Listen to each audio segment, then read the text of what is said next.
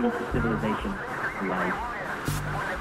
We calmly accept newspaper reports of civilian slaughter in far-off lands. We glorify killing on movie and television screens, and we call it entertainment. Too often we excuse those who are willing to build their own lives from the shattered dreams of other human beings. But there is another kind of violence, slower, but just as deadly destructive as the shot of a bomb in the night. This is the violence